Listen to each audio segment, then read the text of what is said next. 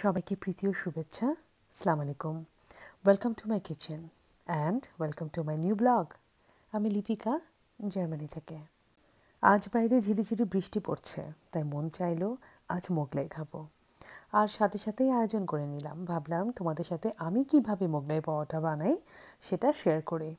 যদিও আমি জানি তোমরা সকলেই তা জানো, এবং প্রয়োজনীয় যে জিনিসগুলো লাগবে সেটাই তোমাদের আমি ইনগ্রেডিয়েন্টসগুলো দেখিয়ে দিচ্ছি। কিমা আছে, পেঁয়াজ, কাঁচামরিচ, ধনেপাতা, ডিম এবং ময়দা, তেল। আর তো কিছু লাগে না, ঝটপট হয়ে যাবে। আর হ্যাঁ, এটা কিন্তু আটার যে ঘটনা সেটা আমি তোমাদের পরে বলছি। মোগলাই পাওয়াটা কিন্তু পুরান ঢাকার খুবই একটা প্রসিদ্ধ খাবার এবং খুবই টেস্টি, কিন্তু ডুবো তেলে ভাজতে হয় বলে আমরা সবসময় সেটা খেতে পারি না। চলো তাহলে এবার শুরু করা যাক। ময়দাটা ঠিক মাঝখানে আমি একটা গর্ত করে নেব এবং এতেই দিয়ে দিব প্রয়োজন মতো তেল। আর হ্যাঁ, লবণটা আমি দেখাতে ভুলে গেছি। ময়দাটা আমি এখন আলতো হাতে এই তেলের সাথে একেবারে মিক্স করে ফেলবো। আর তোমাদের বলছি এখন আটার ঘটনা। নিশ্চয়ই তোমরা জানতে চাচ্ছ যে কেন আমি আটাটা দেখালাম। কথা হচ্ছে যে আমি ডিপ ফ্রাই কিছু খেতে পারি না, আমার একটু সমস্যা হয়, আর স্বাস্থ্যগত কারণও বলতে পারো। তো সেই জন্য আমার জন্য এই আটা। হালকা গরম কুসুম পানিতে আমি আটা এবং ময়দা দুটোই মেখে নেব। আর এখানে বলে রাখি, যারা আমার মতো পেটুক তার মানে হচ্ছে খেতেও ইচ্ছে করে, আবার ডিপ ফ্রাই হলে একটু কেমন যেন মনটা করে, তাই না? ভয় লাগে একটু। তো সেই জন্য এটা হবে হচ্ছে আমাদের জন্য ডায়েট মোগলাই পরোটা। ডোটা আমি একটু স্টিকিভাবে মথে নিয়েছি। আমার কাছে মনে হয়েছে একটু স্টিকি হলে সফট হবে মোগলাই পরোটাটা খেতে, সেই জন্য। আমার ডোটা একেবারে রেডি হয়ে গেছে। এখন আমি রেস্টে রাখবো 15 থেকে 20 মিনিট। আর হ্যাঁ, আটার কথা নিশ্চয়ই তোমরা ভুলে যাওনি। আটাটাও আমি মেখে নিয়েছি, তবে এই আটাতে কিন্তু আমি কোনো রকমের তেল দিইনি। এতে দিয়েছি শুধু হিমালয় পিঙ্ক সল্ট। এটা দিয়ে আটাটা করে নিয়েছি। এখন আটা ময়দা দুটোই আমার রেস্টে থাকবে 15 থেকে 20 মিনিট। আর এই 15-20 মিনিটের মাঝেই আমি তৈরি করে নেব আমার ফিলিংটা। এই ফিলিং তৈরিতে আমি যেটা প্রথমেই করছি সেটা হচ্ছে 1 টেবিল চামচের মতো তেল দিয়ে নিব, এবং তেলটা গরম হতেই এখানে দিয়ে দিব হচ্ছে আমার আন্দাজ মতো পেঁয়াজ। আমরা একটু পেঁয়াজ খেতে বেশি পছন্দ করি, সেই জন্য আমি নিয়েছি একটা বড় সাইজের পেঁয়াজ। এবং এখানে আরেকটা কথা বলে রাখা প্রয়োজন যে পেঁয়াজটাকে আমি আসলে বাদামি করে ভাজবো না, আবার বলবোও না যে পিঙ্ক হলেই আমি অন্য ইনগ্রেডিয়েন্টস দিয়ে দিব। আসলে এটা আমি চাচ্ছিলাম একটু সাদা সাদা ভাবই থাকবে। এবং একটুখানি জাস্ট সতে করে নিয়েই এতে আমি দিয়ে দিব কাঁচামরিচ। কাঁচামরিচ দিয়ে দিলে এখান থেকে একটা একটা অন্য ধরনের একটা স্মেল চলে আসে, জানো। করে দেখো তোমরা, ভালো লাগবে মনে হয়। আর আরেকটা কথা বলি, আমি আজকাল হিমালয় পিঙ্ক সল্টটাই বেশি খাচ্ছি। তোমাদেরকেও বলবো যে তোমরাও চেষ্টা করো, হিমালয় পিঙ্ক সল্টটা আসলেই স্বাস্থ্যের জন্য ভালো। আর এখন আমি এতে কিমা দিয়ে দিব। কিমাটা এবং এই পুরের ব্যাপারটা আরেকটা কথা আছে, তোমাদের ইচ্ছে মতো তোমরা করতে পারো, তবে গরুর মাংসের কিমা এটা তো বলার অপেক্ষা রাখে না, সবচাইতে বেস্ট, সবচাইতে মজা, তাই না? সেই জন্যই আমি এই কিমাটা করে নিয়েছি কিন্তু আদা রসুন দিয়ে, এবং একটু একটা দারচিনি, একটা এলাচ দিয়ে আগে একটু সিদ্ধ করে নিয়েছিলাম। আর এখন এটা হবে হচ্ছে 5 থেকে 7 মিনিট, আরও কমও লাগতে পারে, এক্ষুনি হয়ে যাবে। যেহেতু মোগলাইটা আসলে প্রতিদিনের খাবার না, সেহেতু আমরা গরুর মাংসের কিমাটা ইউজ করেছি, তবে তোমরা চাইলে মুরগির মাংসের কিমা দিয়েও করতে পারো। সেটা যার যার রুচি, যার যার টেস্ট। আর যে হিমালয় পিঙ্ক সল্টের কথা আমি বলেছি সেটা হচ্ছে এই যে এটা। আমরা এখন আপাতত এটাই খাচ্ছি এবং ভালোই লাগছে। আর আমি এখন খুব ভালো মতো এটাকে নেড়ে চেড়ে দেন এতে দিয়ে দেবো প্রয়োজন মতো লবণ, এবং তারপর আবার নেড়ে চেড়ে ঠিক করে নেব। আর জানো, বাইরে যখন খুব ঝিরিঝিরি বৃষ্টি হয়, একটু ঠান্ডা ঠান্ডা ভাব থাকে, তখন একটু ভাজাভুজি খেতে ইচ্ছে করে। আর যেহেতু এখন রোজার সময়, আজকে ভাবলাম যে ইফতারিটা একটু ডিফারেন্ট হোক, সেই জন্যই আজকের মোগলাই। চলো এবার ডোতে ফেরত যাই। যতটুকু ময়দা আমি নিয়েছিলাম সেটাকে 4টা সমানভাবে ভাগ করে নিয়েছি, এবং এটাকে আমি হাত দিয়ে দ্বিতীয়বার মথে নিচ্ছি। নিশ্চয়ই দেখেই তোমরা বুঝতে পারছো কতটুকু সফট হয়েছে। এবার আমি এটাকে একটা বড় গোল রুটি বানাবো।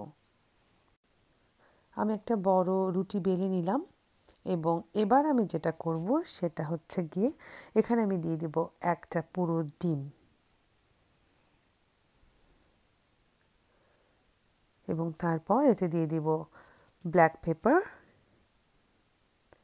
ব্ল্যাক পেপারের সাথে সাথেই আমি আবার এতে দিয়ে দিব অল্প পরিমাণে, একেবারেই ধরো আন্দাজ মতো দিও, এটা হচ্ছে বিট লবণ। একটু টেস্টটা ডিফারেন্ট আসবে, ট্রাই করে দেখো।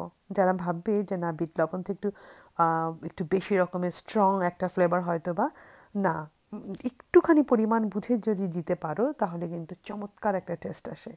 আর এই কিমাতে কিন্তু আমি ধনেপাতা মিক্স করে নিয়েছিলাম, এটা আমি বলতে ভুলে গেছি, আই এম সরি।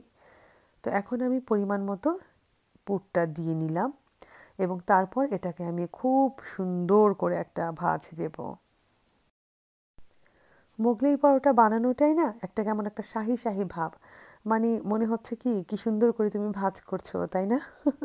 আমার কাছে কিন্তু দারুণ লাগে সত্যি, যদিও খুব রিচ ফুড এবং সবসময় খাওয়া হবে না, কিন্তু মাঝে মধ্যে খাবারের জন্য এবং বিশেষ করে বিকেলের নাস্তা ভালোই লাগে, খারাপ লাগে না।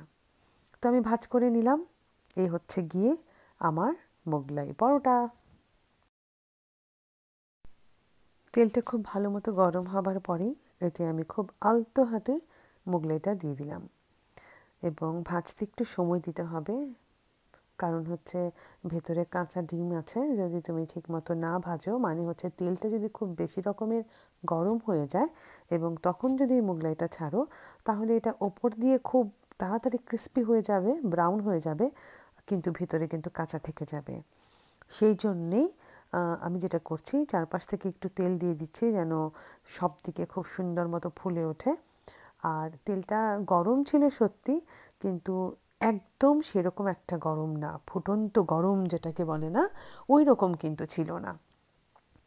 এখন আমি খুব আস্তে আস্তে ধীরে ধীরে এটাকে ভেজে নেব এবং আরেকটা জিনিস আছে, সেটা হচ্ছে উল্টানোর সময় যখন তুমি এটাকে উল্টে দেবে একটু সাবধানে করতে হবে। আমি সেই জন্যই আমি একটা বাটার নাইফ নিয়ে নিয়েছি এবং খুব আস্তে আস্তে এটাকে আমি উল্টাবো। আর হ্যাঁ, এত তেল দেখে ভয় পেও না, আসলে আমার নিজেরই ভয় করে, তোমাদের কি বলবো বলো। ডুবো তেলে কিছু ভাজা দেখলেই কেমন কেমন যেন লাগে, কিন্তু ওই যে মনে একটা সান্ত্বনা দিই, মনকে একটা খুব চমৎকার একটা সান্ত্বনা দিই নিজেকে, যে সব সময় তো খাবো না বলো, এক সময় খাবো, এক সময় খাবো না, সেই জন্যই। তো আমি উল্টে নিলাম আরেকবার, কারণ তাহলে ভেতরটা যদি কাঁচা থেকে যায় আবার ভালো লাগবে না, সেই জন্যই।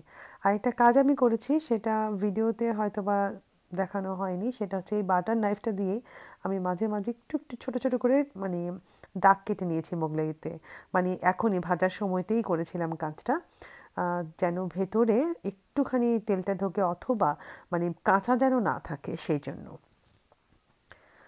আমার মোগলাই ভাজা হয়ে গেছে, কতটা ফুলেছে দেখেছো, এবং খেতে কিন্তু সত্যিই ভালো হয়েছিল। ওপর দিয়ে আমি একটু বিট লবণ ছিটিয়ে দিচ্ছি, আমার কাছে ভালো লাগে। দোকানে কিন্তু তাই করে, হোটেলগুলোতে দেখবে একটা বিট লবণ সবসময় সাথে থাকে ওদের, ভাজার সাথে সাথেই ওরা বিট লবণটা দিয়ে দিবে। আর আমি এটাকে এখন পিৎজা কাটার দিয়ে কেটে নেব। কতটা ফুলেছে দেখো, এবং ভেতরটা কিন্তু সম্পূর্ণভাবে হয়েছে, একটুও কাঁচা নেই। গরম গরম মোগলাই আর সেই সাথে সালাদ, চমৎকার এক কম্বিনেশন। আর যদি এক কাপ গরম চা হয়ে যায় তাহলে তার বলার অপেক্ষাই রাখে না, এত ফাটাফাটি লাগবে, দারুণ। আর যদি হয় বাইরে মেঘলা আকাশ অথবা ঝিরিঝিরি বৃষ্টি আর সাথে প্রিয়জন, আর বলার অপেক্ষাই নাই, তাই না? আর এই হচ্ছে গিয়ে আমার মোগলাই। কেমন লাগলো বলো? আমার কাছে মনে হয় যে এটা ডিনার হতেও পারে, কারণ হচ্ছে এতে তো সব কিছুই রয়েছে। এবার আমারটা দেখাই চলো।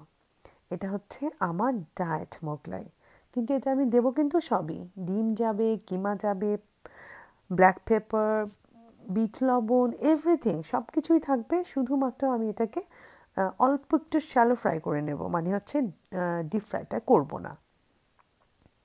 আর এই দেখো আমি প্রথমে একটু হালকা করে এটাকে একটুখানি সেঁকে নেব এবং তারপর অল্প একটু তেল দেব। আর হ্যাঁ, উপরে একটু আটা লেগে আছে, ধ্যাত্তারিকা না। কেন লেগে আছে জানো? কারণ হচ্ছে তুলতে পারছিলাম না, সেই জন্য। আর আমার ছেলের প্লেট এটা, সে সুইট অ্যান্ড সাওয়ার সস দিয়ে খাবে। আর দেখাচ্ছি এখন আমার ডায়েট মোগলাই। হ্যাঁ, গায়ের রং দেখে ভয় পেও না, একটু একটু তো স্যাক্রিফাইস করতেই হবে বলো। ভালো থেকো সবাই, টাটা।